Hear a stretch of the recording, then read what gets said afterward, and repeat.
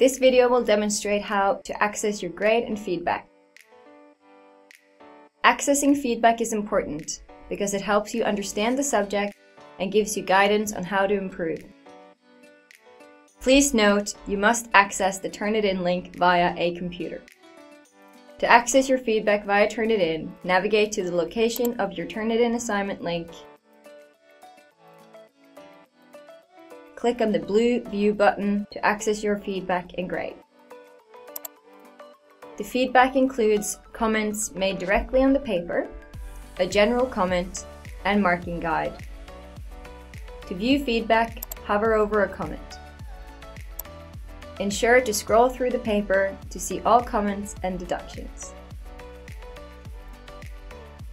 Also, please play the voice comment facility for additional feedback if included.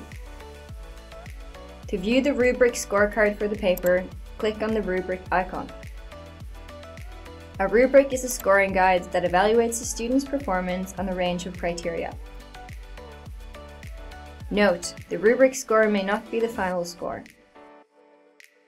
You'll need to refer to the general comments for any deductions. Reports can be printed or saved,